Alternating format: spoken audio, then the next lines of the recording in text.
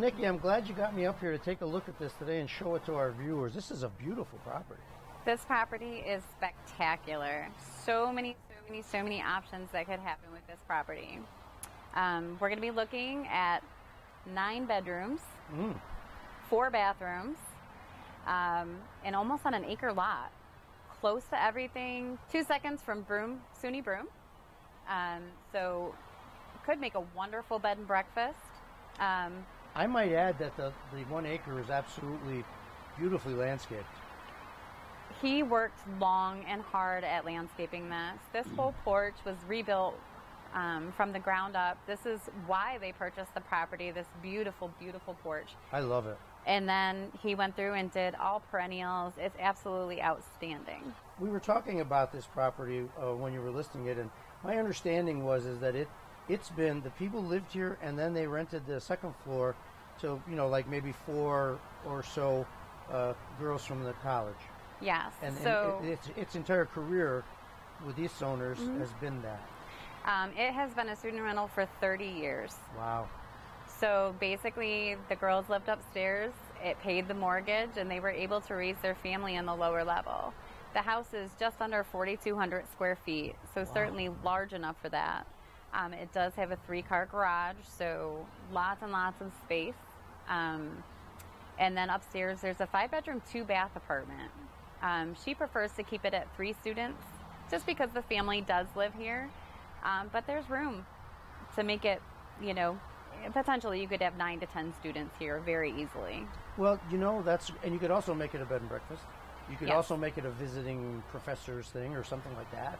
Absolutely. Airbnb is the hottest thing going right now, and it would certainly qualify for something like that. Or if you just wanted to own a large, classic, glamorous house on a beautiful landscaped acre right on Front Street, close to everything, you could do that too. Group home, anything. It'd be wonderful. Anything, yeah. Well, let's go take a look at some of the insides. Sounds great. Let's go. So, Tom, outstanding kitchen. From the tin ceilings to the handcrafted maple cabinets to the extra expense she went to put in the maple flooring. Cupboard space everywhere, lots and lots of storage. Not only is there a full pantry off the kitchen, but then there's also another cloakroom for coach shoes, etc. Wow. Nothing ever has to come in this way. And then attached to that is the 3-car garage. So all indoors when you get home in the winter. All indoors when you come in the winter, yeah. And you got a laundry there, I see too. Yep, full laundry on this floor. And then the upstairs apartment does actually have access to laundry too. So kids would have their own laundry too, if that was the way you kept going with it. This kitchen's great. I love it. Everything. Oh, there's a bath here too. Okay, great. Well, so what's next? So we'll head into the living room and the parlor. So I want to draw your attention to the doors. So when they purchased this house has been an absolute labor of love for 30 years. So these were all painted. All of this has been stripped away to show the natural grain and beauty of the wood. And then in addition, there's tons and tons of alcoves and niches in this house. And downstairs, she saved everything from the original house. So there is like molding pieces that can go up if they really wanted to go to the century of the house. Yeah. Like, just maybe something she hadn't quite got to, but I mean, just hours, just even on one door. It's just phenomenal. What is the century that it was built? It's 1880. Okay, I was going to say it's the 19th century. It felt like to me. And since you answered that first, I could say that. Anyway, it's cheating. I understand you got this fireplace. I didn't realize until just now it's 2-faced. Yes. On that side, it's wood or coal, or it's wood. Yep. Wood. And on this side, it's just a regular fireplace. Yep. With the brick exposure, which they kept it natural, so it's beautiful. The detail on this house is just outstanding. Someone, it will take a special someone that just loves the history of a home, but it's got it here. Every part of this is here. So this is the second floor apartment. So yes, 5 bedrooms, 2 baths up here. Like I said, rented for 30 years consistently. The last year, she didn't, for personal reasons, choose to do that, but we do actually have 2 students already and working on the 3rd. She only allows 3 up here. However, there's 5 bedrooms. Each of the rooms is a gigantic size, and they each rent for $550 per room. Well, I don't want to sound greedy, but I think you could even put 2 in some of these rooms.